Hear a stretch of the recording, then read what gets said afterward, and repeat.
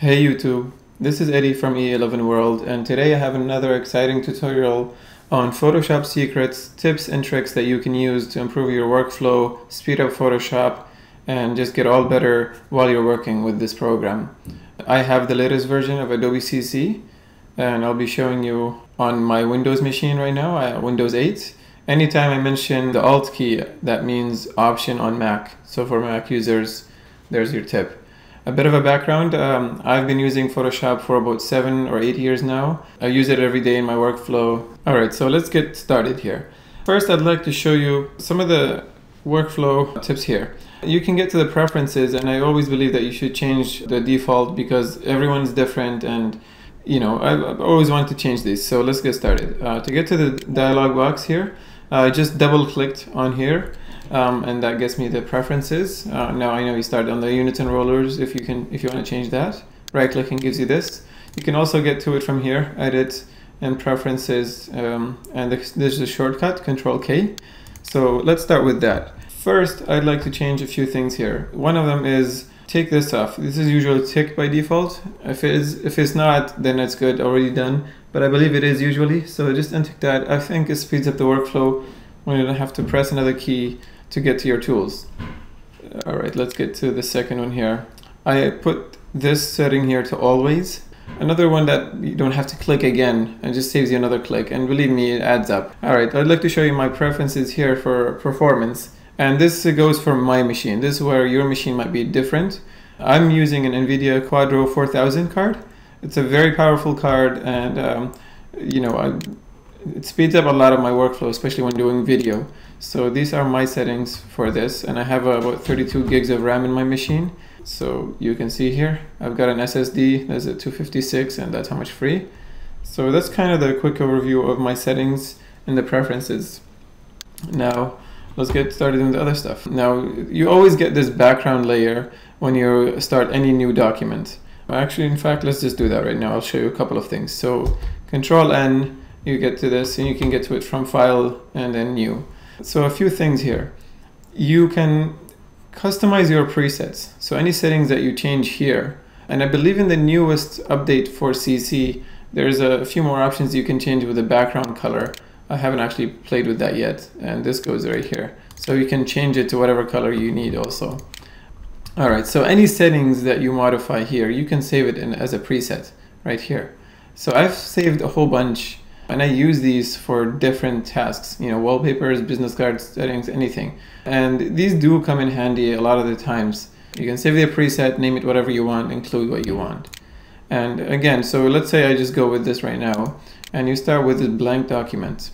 And by default, this is locked. So if I press Control and Alt while double clicking this, I bypass that dialog box, and I'll just undo and show you what I mean. If you just double click it, you're always going to get this box so you can rename the layer and whatnot. Some people don't want to do that right away, so you just press Alt and Control. That's Option and Control on Mac to bypass that. Alright, to show you where the files are stored for the presets, this is where you get them. If you go into your file directory, and this might be different, it will say your username here. And for CS5 or whatever, you just change this, and you should be able to get to it. And so right now, if I go into the settings, this is where I keep that. Actually, in fact, let me just open it. So right here, these are my settings for all these different presets and new dialog box. And there's a few other settings here that these files could be helpful for you. And if you go back, this is the presets for everything else: your actions, styles, colors, keyboard shortcuts, and whatnot. And to get to like the CC version, you just change it again, and there you go. Okay, so one thing I always find useful is, let's say this layer is not centered. Let's say I have it here, and everything is left aligned, and you'd like to center this. Now there's a few ways to do it. You can make guides and all these things. One way I found really helpful is, let's say if this text is centered. So one thing you could do is try to eyeball it, but it's not always the best way. So if you zoom out to 100% or full view, right now I have one monitor set up, so this is all I can show you. Press Control A, select all, and now if you're on the move tool, you can move it right here. If you just press that while you're on that layer, you can center it. You can also left align, right align, top, bottom. So I just do this, for example, absolute center. And this goes for everything else. So if I'm actually on the selection, let's say I've selected this right here and I'm on that layer, but again, using the move tool, I can center it to that. So this comes in very handy for a lot of uses. I use this almost every day. And so I'll just undo here to show you. One more way to do it is, if you want, you can go to view and then new guide and just put 50% in your keyboard, and that makes it go especially vertical. Then your guide is there, and you can turn this on, and there it is, it's aligned to center. I actually turned this off. These are kind of the defaults too. I always have this on. I find it helps me when I'm selecting layers, and I can change this to a layer instead of a group. I think it's always better, and I don't really want to see this all the time. I don't transform layers all that often, and if I do, I use shortcuts like Control-T. So about zooming, if you're not using the zoom, Control plus and Control minus, this is to zoom in and out. Control-0 zooms you to 100% of the canvas size. You can also zoom in with this right here, or use your zoom tool. I don't really use this that much. I mean, if you want to double click and now you're actually in 100% of the view, double clicking on the hand tool gets you to 100% of the canvas. And sorry if I'm saying 100%, I mean full canvas size. You can also, let's say if you're zoomed in or out too much, and you can Control Alt 0, and now you're into 100% of the actual canvas or document.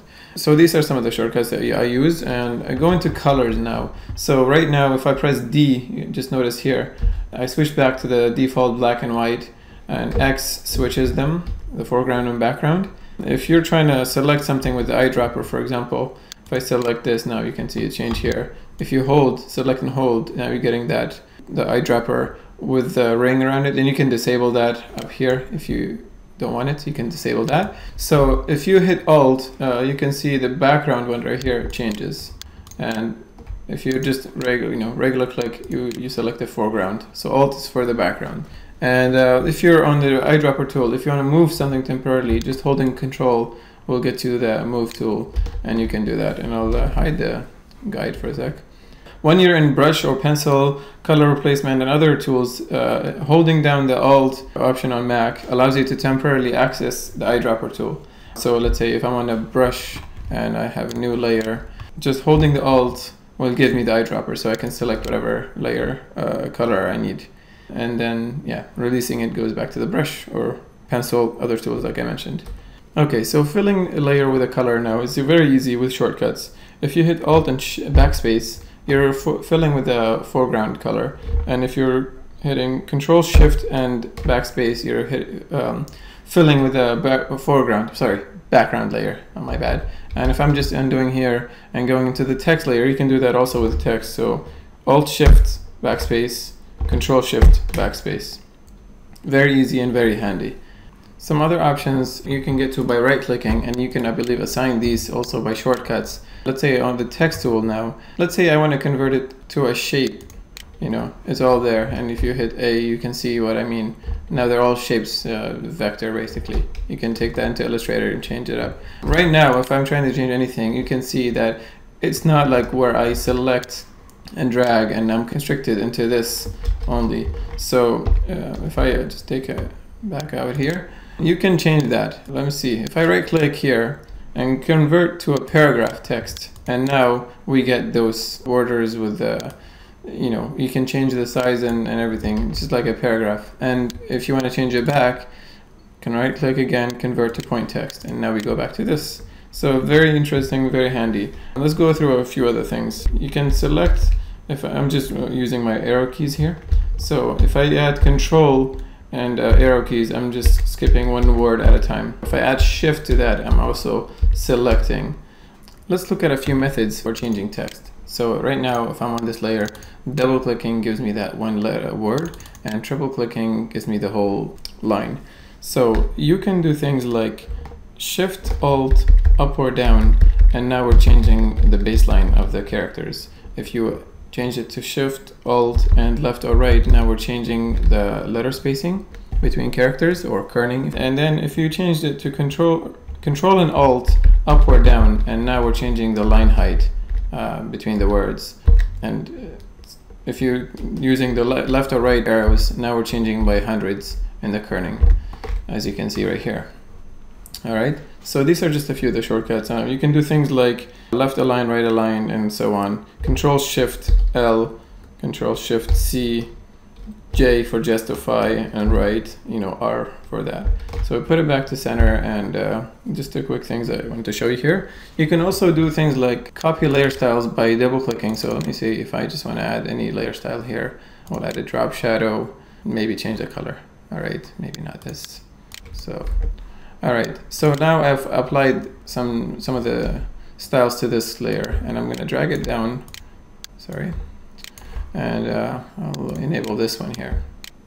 So if I wanted to copy these styles over, I just drag with the effects icon right here into this layer. But now I'm actually moving it from that layer to this. If I undo this and I add Alt to the mix, now you can see the arrow changes to the dual arrows, the black and white one, and now it's copied over. So that's another quick thing here. Selecting layers, so let's select both layers, and now we can just toggle these arrows back and forth here to show or hide the details of the effects. So I'm actually going to just take this layer away, and we have this layer selected.